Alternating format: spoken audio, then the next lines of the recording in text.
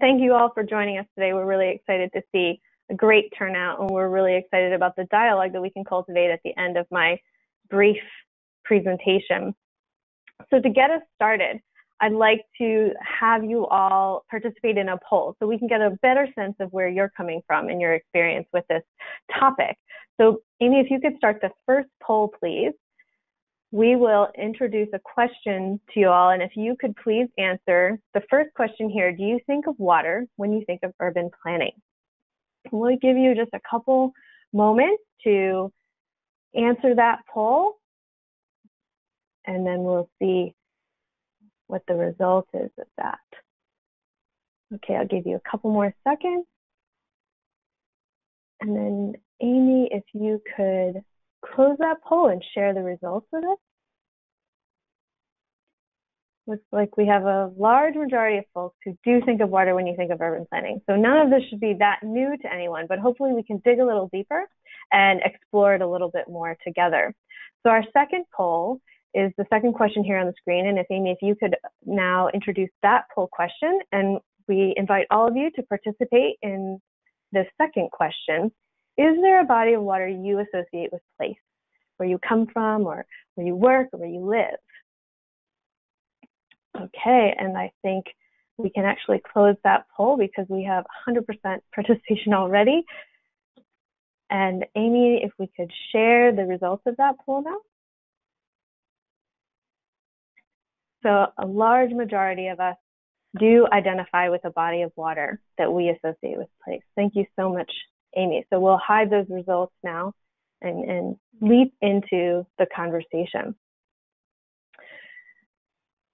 So there are some, I think there's always a question maybe, why do we talk about water in the urban environment? And I think for many of us, as we've identified in that poll, we do think of water. We do think of the connection that water has when we're thinking of urban planning. And this is because a majority of the world's population lives in or near urban areas, and that many of the people around the world live near a surface freshwater body, as well as many people who live along coasts.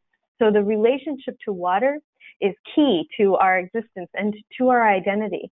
And I think that's, in starting this conversation, I'm going to turn it personal for a moment and talk about my connection to water and my identity. I am a daughter of the Chesapeake Bay. I grew up in the mother county of Maryland, along near the St. Mary's River and the Texas River, and near St. Clements Bay. And my identity and my memory is rooted in that experience with those waterways and with the relationship to those waterways. And there are many cultural practices around the world where we do see ourselves in identity of place. In the Maori tradition in New Zealand, for instance, where I've spent some time over the years, many Maori people start each formal meeting with an introduction. This long introduction includes a relationship to a river and a mountain, as well as their tribe and their landscape. And so there is this deep connection to place that many people around the world can start to cultivate or have cultivated from childhood. And I think when we think about urban areas and water and identity, there are many cities that are centered on waterways, that were started because of the relationship to water, whether it's as a source of food, a source of connection, travel, trade, economy. All of these things, our cities are connecting us with these bodies of water. But oftentimes, and as we have developed these places, these spaces, we have taken this access for granted over the years. We have had issues with pollution and degradation, and sometimes we ignore those water bodies. But I think there is a turn in that, and many places are returning to the water and facing the water, or digging deep to daylight waters, streams that have been buried or piped over time. So many of these cities, and many of the cities that you see on the screen now, are cities that we have worked in, or our collaborators have worked in, where we're reviewing the way that water is part of the relationship we have in urban cities, urban planning, and in the way we think about cities. It's also a question of ecological democracy. It is about asking the questions of what is this in terms of environmental justice question, and how can urban planning projects and design projects address this issue when it comes to water quality and access. We have to start questioning our vulnerable communities also facing further disadvantage as it relates to a relationship with water, to access to clean water, whether that's potable water or water for recreation, or just waterways that are in our neighborhoods.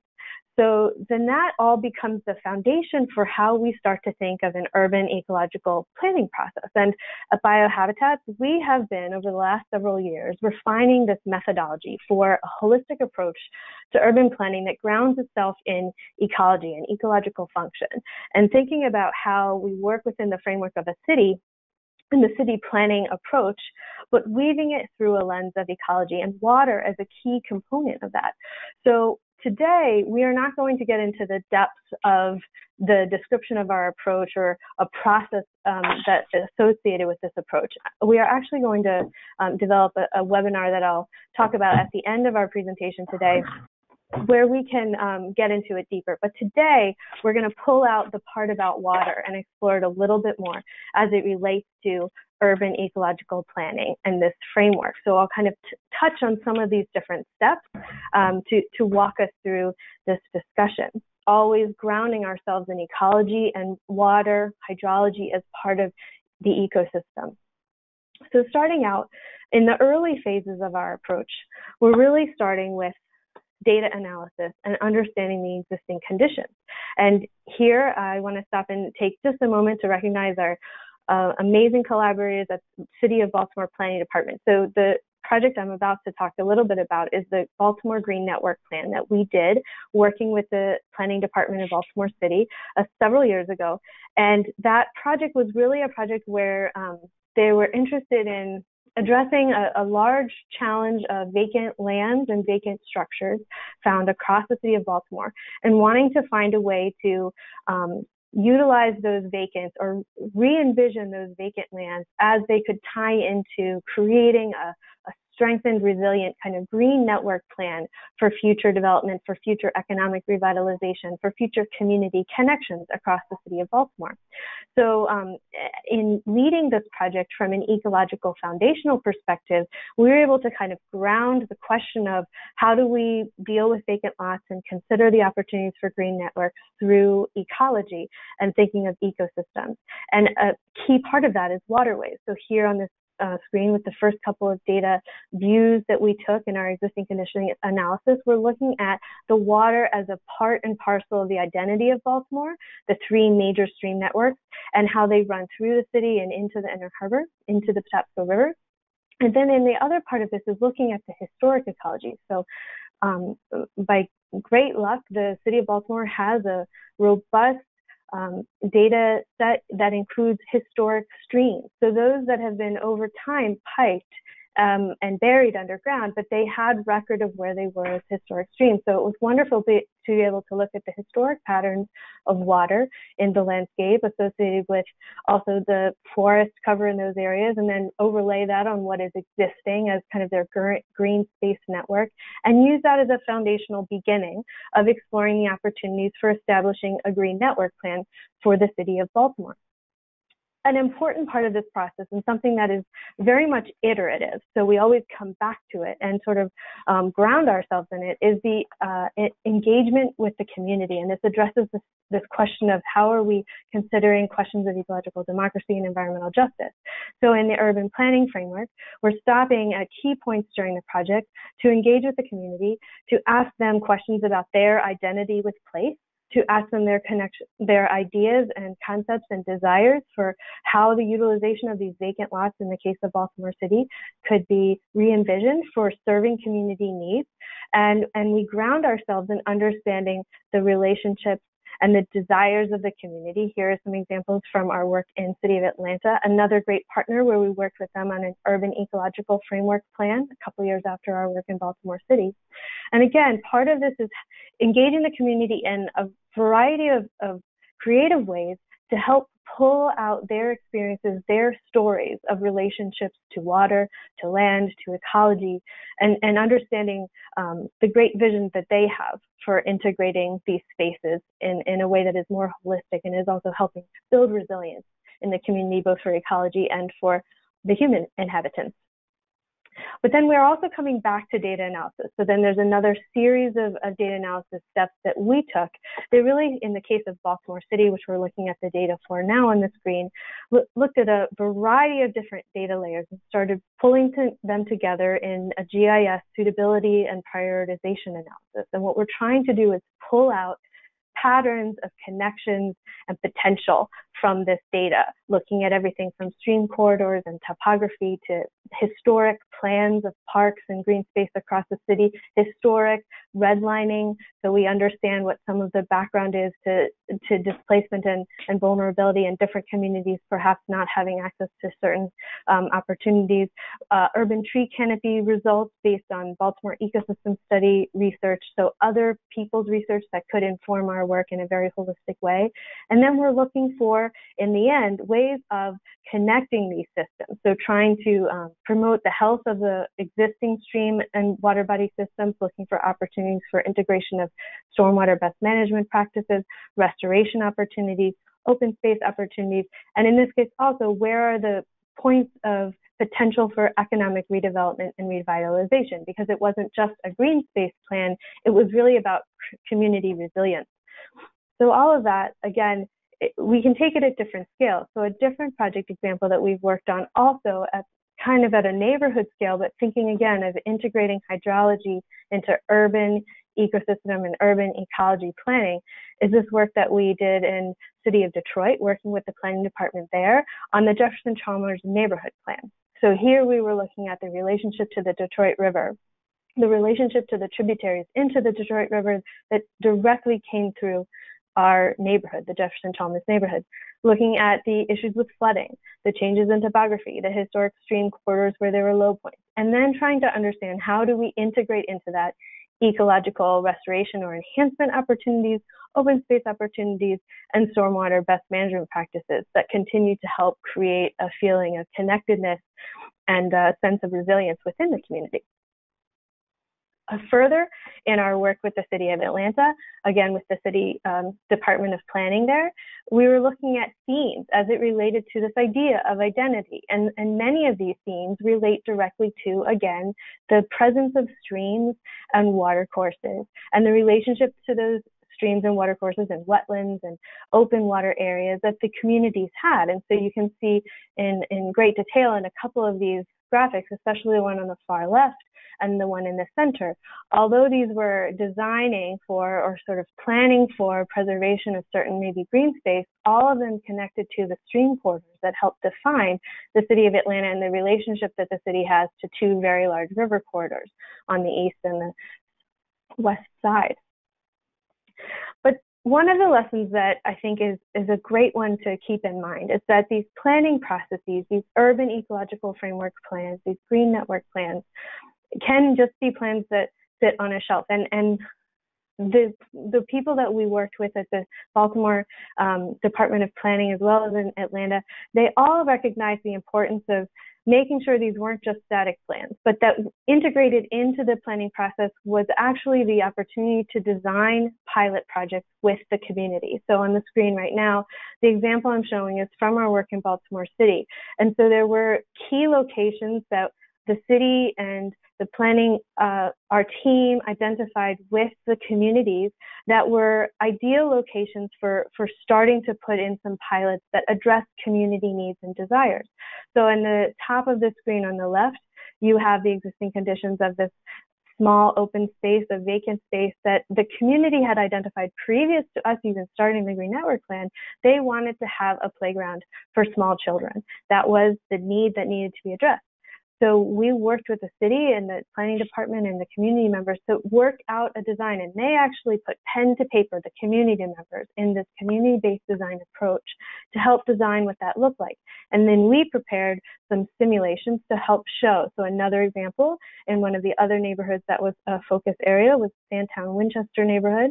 And here, again, the design was this combination of the community writing out and sketching out the needs that they saw and knew would be best met for the residents, as well as an opportunity for us to address some of the ecological potential. So here's some stormwater best management practices in rain gardens, but also a water amenity for kids to play in, an open space for there to be films, and this kind of open social gathering area in the middle with specific elements that community members had identified.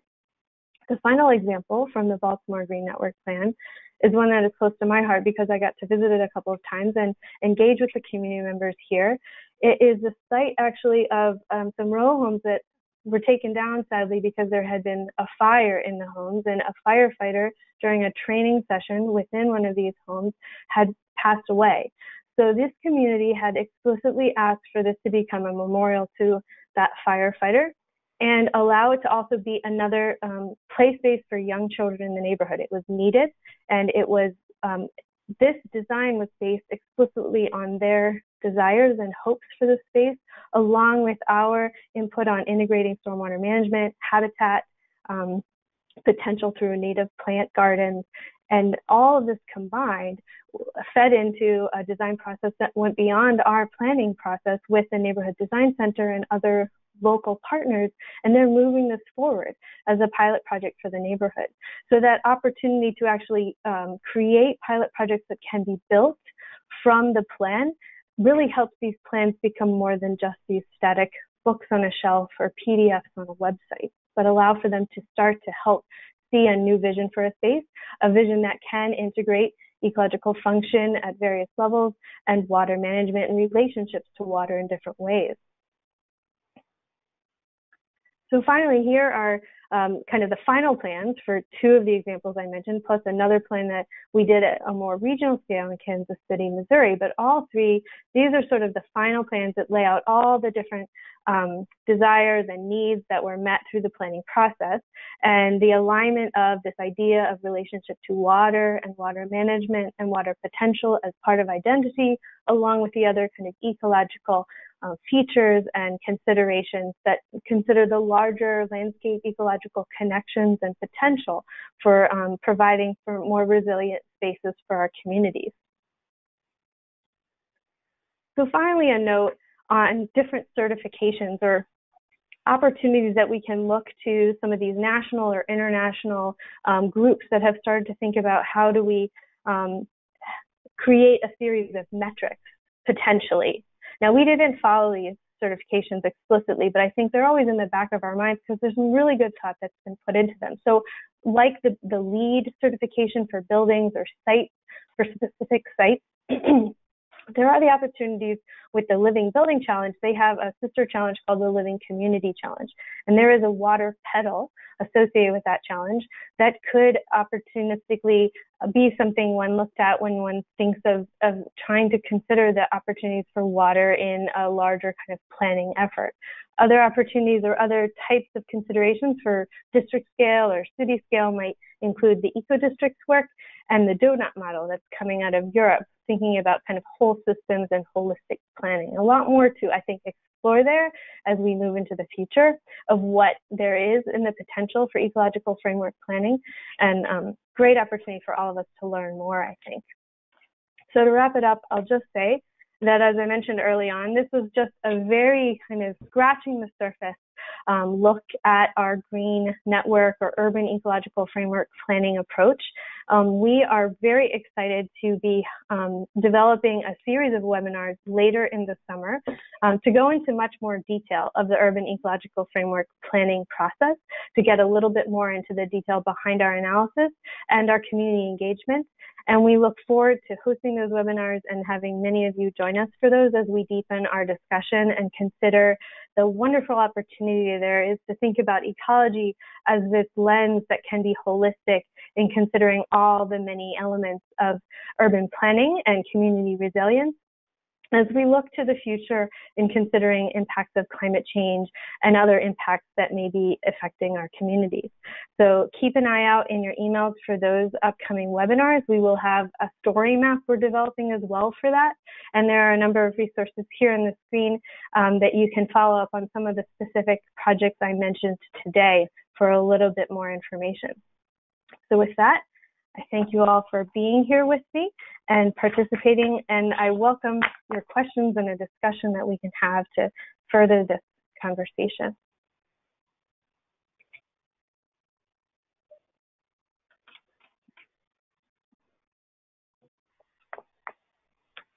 So I'll wait to hear from Crystal with our question. All right. So we do have, let's start off with a question we received right before from another person. Okay, so how do you convince a city to be forward thinking when they have an economic focus on huge multi-development? Sure, that is a great question. And it's definitely a challenge that I think, especially right now, given our kind of economic situation during this pandemic, there is going to need to be some focus on development or supporting our community through a variety of ways. And I think it's not an either or. And specifically in our project work in Atlanta with the Urban Ecology Framework, it actually came out of a project that the City Planning Department had developed before we joined them to work on the UEF. And they had developed this whole plan called the Atlanta City Design Plan. And a major driver of that was the knowledge and understanding that there was going to be enormous population growth in the city of Atlanta, and with that, enormous development pressures. So there had been a process that was going on before our work, and then during our work, we looked at this idea of where would be these kind of focused economic development cores or corridors in their case in Atlanta. And so we knew that there would be focused development, denser development in those areas, ideally then avoiding those areas that are sensitive ecological sites, areas of high habitat and biodiversity, and are sensitive stream resources, so that there could be an acknowledgement and a planning for those economic development growth corridors and a population growth with that, but also there could at the same time be, hand in hand with that, preservation, celebration, enhancement of the ecological resources that really help define the identity of the city. So they can work together. Great question.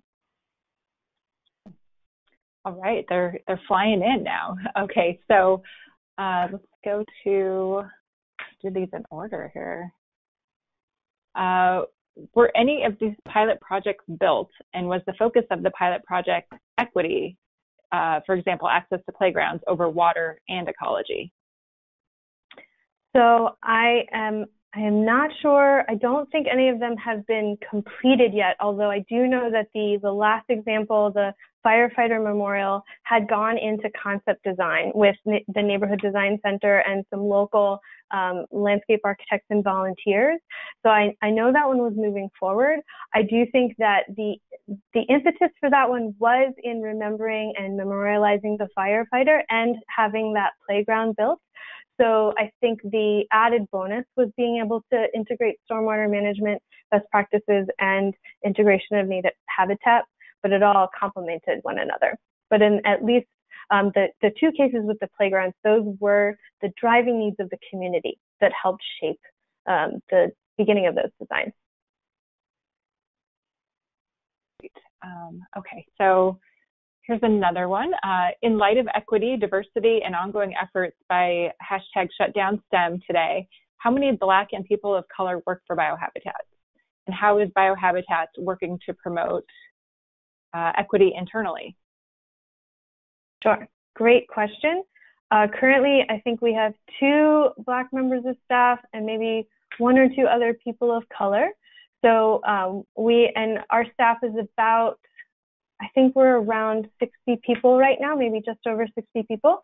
So we definitely need to address and try to bring more diversity into our staff. We are a better balance of men and women than maybe in the past, but that doesn't address the question of people of color and minority communities. And I think we have been having this conversation internally for a few years and have been actually doing more outreach in our community at the high school and college level to try to activate interest and integration through internships with local students to get experience in our work and our area of work, which is environmental consulting, both environmental engineering, landscape architecture, environmental planning, and aquatic and terrestrial ecology. So I think we are trying to address that, but we still have work to do, absolutely, in integrating more people of color on our staff. We are doing more in the projects that we are opening up now with regard to more partnerships when we can with minority-owned businesses, and I think that is continuing to be a priority for us. Can't remember if I answered the whole question. I think you got both halves of it, yes. Okay, let's keep flying through these. All right, so could you talk about ecological democracy and how and where those practices are being applied? Yes, that's a great question, and I meant to credit that term comes from the work and the practice of Randy Hester, who is a professor and a practitioner and really a sociologist and advocate for community-based design. And he's been working with people both in California and in his home state of North Carolina on integrating that into community landscape architecture and planning efforts. And he has a great book about that, and he has followed it up with a couple of other incredible books. And he is a professor, so I think he has had a lot of students come out of his programs that are working on this approach to really it's multi-layered, and I won't get all of it on this conversation probably, but it's about really connecting the community to the landscape through this process, and as I've sort of described in community-based design, having more of a leadership role in the community side, where we sort of facilitate the discussion, but there is a lot more engagement of the community in the design, in actually creating these designs, and really connecting with ecosystems and the natural world in a very deep way in planning and design. I probably haven't given enough description to that, but his book is amazing. It's sort of a Bible for my work, one of the many kind of leading texts that I refer back to frequently.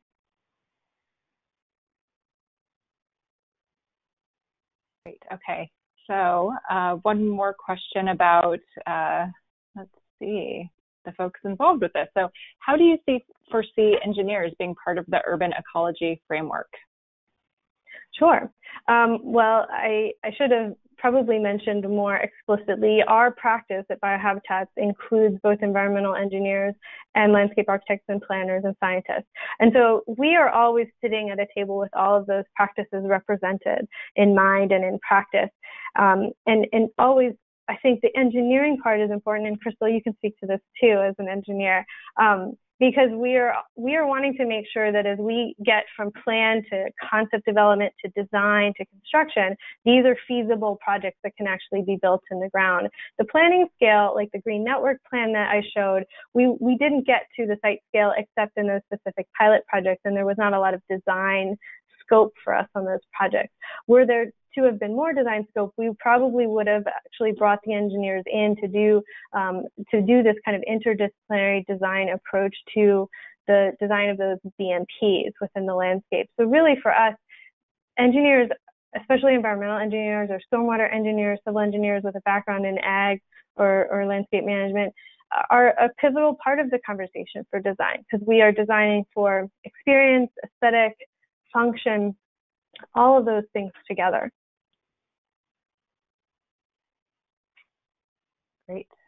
All right. So what about ecological planning in the most burned out and poorest urban areas like Detroit or Flint? Well, Detroit and Flint are very special places for me. I actually went to school in Michigan at the University of Michigan for my graduate studies in landscape architecture, and I did my final graduate thesis project, if you will, in Flint, on the Flint River at the Chevy in the Hole site, which was an old Chevy manufacturing site that had been cleared and had been capped. And we had the opportunity to kind of look at it as a potential for what is the future, or what are a few future scenarios for the site that could promote community resilience, economic redevelopment, and ecological restoration.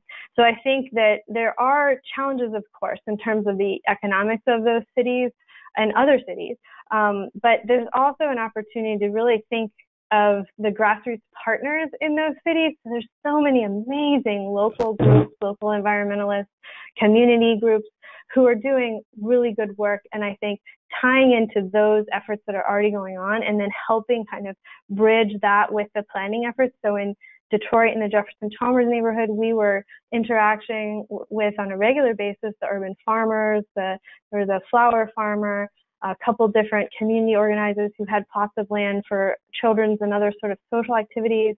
And working with them, we could really find a way to kind of bring to life some of the ecological potential in the neighborhood, but through the avenues that probably make the most sense for those communities and through the players who are going to be there far longer than we would be able to be there as consultants on like a specific scope and contract. So it was, and those were some of the most special days too in the community, talking through their processes, talking through what they were doing on their land, and then talking through sort of the bigger picture implications or impacts they could have if things were changed to kind of add a little bit more of a buffer of native trees or other stormwater management techniques. So I think there's loads of potential in all sorts of communities with varying sort of pressures or constraints that they might be facing. Okay, next question. How are regulatory requirements worked into these ecological frameworks? For example, to meet stormwater management regulatory requirements at scale and improve water quality. Right. So in each case, it sort of depends on the project and the project scope, but I think in both cases, more actually to a degree in the Atlanta project, we were interfacing directly with the Department of Water and Public Works and understanding the stormwater requirements, the stormwater challenges that they were facing, different hot spots, different areas that had already been identified as opportunities for the introduction of best management practices, different areas with flooded zones. And so we were taking all of that into consideration throughout the planning process. And again, that speaks to this idea of engagement isn't just with the community, although that's really a focus. The opportunity to create some very robust stakeholder engagement with client and sort of parallel client groups. So if we're working with the planning department, also being in touch with other departments, Parks and Rec, DPW, water services, to make sure that we can be considering all the different potential regulations, requirements, or ways to optimize the work that the planning effort can be completed or accomplished. Great. Now we have a question about stormwater BMPs. So the question is, how have other cities worked long-term operations and maintenance into these plans? And then just a general comment that stormwater BMPs are tricky to maintain and often require more than volunteers. They often fall to public works departments that might not have training on the proper techniques. That's true.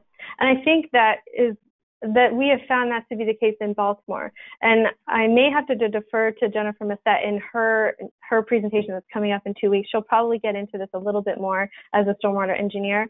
But I think we can say that from my experience and my observation, what has worked and has helped is when there might be a kind of community watershed organization who may have some role and responsibility in maintenance in the city. So in the case of there are some BMPs on the streetscape in Baltimore. Some of them, I believe, although I could be wrong about this, are maintained by our local watershed association or in partnership with those communities, Blue Water Baltimore. So and in the case of that, I keep returning to this, but I think it's a very interesting example. The Firefighter Memorial pilot project for the Green Network Plan, the Rachel Wilson Memorial, one of the project partners was Bon Secours, the hospital system that is located in that neighborhood. And I think they had an agreement to help with maintenance of that park. And so if there were BMPs integrated into that park design, I believe that it would be through some sort of agreement with that partnering organization. So agreed, it's very difficult unless the Department of the Public Works Department has already sort of set aside some sort of maintenance for all of these new BMPs that are being integrated. It can be better to find a more regional or community level partner organization who can help with that. And a watershed organization is ideal in many ways because they're already thinking about water quality and water management at the local scale.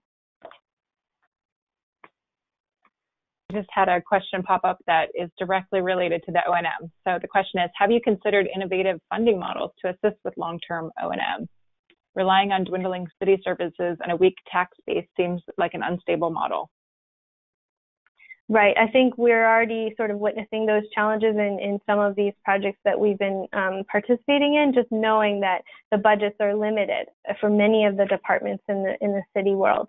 And so I think it is, thinking about what are these alternatives that are more creative.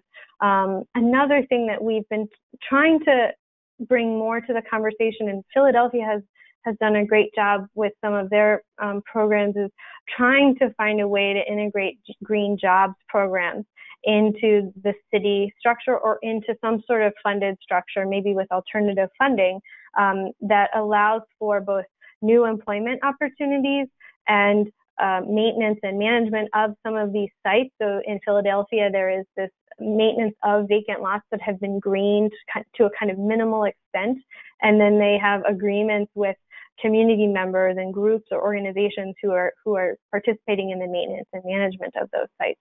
So there are some interesting new models appearing, and I think there's a lot more potential for tying into that. Great. Okay, let's switch zones a little bit and talk about how to partner with developers, really. So the question is, as an entry-level land planner working in a space where our project focus is primarily meeting zoning compliance in the interest of housing development, how would you suggest emphasizing the importance of these issues when developers are primarily interested in keeping costs low and in a quick turnaround? Sure, I think that's a great question. I think it's a real question and a challenge that we're facing. I think many of us would argue that there are long-term savings that are associated with introducing green infrastructure into development projects. We have a lot of different examples of projects at a variety of scales where introducing integrated water services or integration of green stormwater management may be a little bit of an extra upfront cost, but could, in the long term, help the developer or the owner of that building or structure or series of buildings save on costs associated with water. If you're able to recycle the water and use it within the building for potable water, or for not potable, but for toilet flushing and other uses within the building through a filtering system, but capturing that rainwater, that is only possible in some areas. Of course, in arid locations, areas in the West, you may not be able to capture water, but I think there's the opportunity to look at the cost savings, the long-term cost savings, energy savings if you have a green roof and can sort of lower your cooling costs, integrating more tree canopy into the space to help prepare the space and create a cooler environment that might also lower energy costs. There's a lot of discussion about, and we could go on for a whole different webinar about ecosystem services and the opportunities and implications within the built environment for considering ecosystem services. We've been doing that in some work here in Baltimore with some kind of very urban development planning work. We're really thinking big picture holistically can add to long-term savings for costs for developers.